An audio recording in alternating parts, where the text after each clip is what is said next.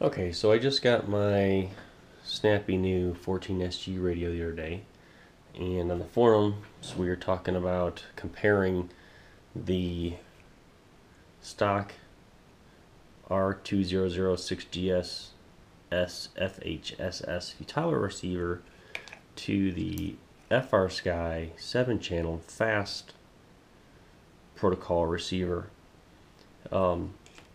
It's really easy to swap back and swap back and forth between the two. Right now I'm set up for FAST 7-channel, which is how I bound up the FrSkys. So I'll just plug in the battery. Just got a quick standard analog servo here, just into the aileron channel, and it's nice and smooth. This is on the 7-channel FrSky, and barely deflect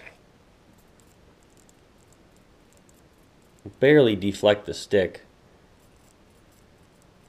and it's on it, and going slow through deflection. There's no notchiness even on this cheap whatever $7-8 servo, maybe 9 or 10, I don't know. So that's standard, nice and smooth. I do like how it picks up the slightest corrections on that. So let's go to, we just hit return, FHS. There it is. Now we're in FHS mode.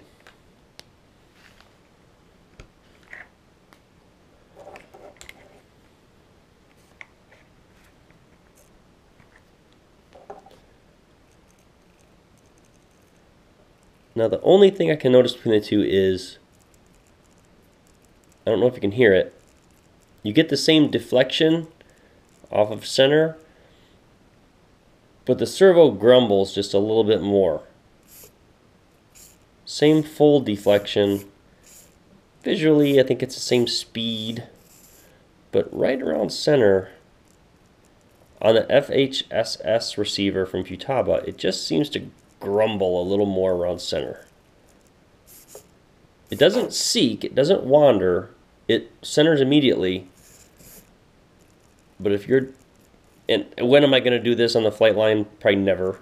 But it just seems to grumble a little more, whatever that would mean down the road. One point of note, bound everything up on my desk. Get my stupid NEC out of there. That's the old NEC I do not design to 2011.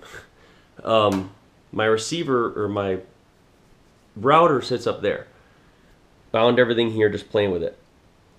All of the fast receivers, the FrSkys and the stock Futaba, bound up. This is the 8-channel, the R7008SB that comes with the radio. The fast receivers bound up right here instantly. The FHSS I had to take out to my kitchen to bind up because the 2.4 gigahertz router was muddy in the waters too much.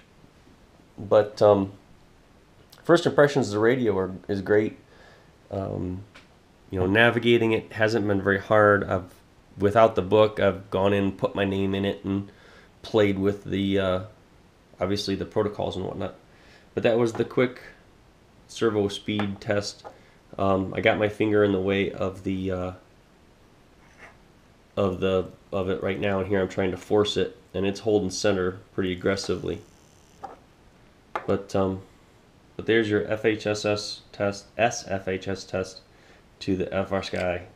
On the bench, on the table, they seem equal, and they all bound up to the transmitter fine. I just thought of a test. Let's turn off the power on the transmitter and see how fast each one comes back, like as if we lost link. Not that we'd ever lose link. So this is the stock Futaba.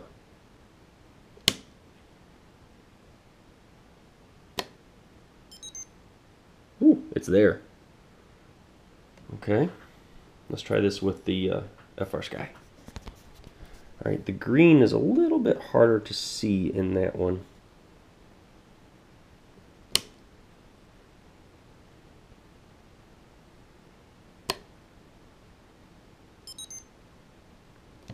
it's up. As soon as the radio is on, both receivers were instantly grabbed onto the signal. That's great.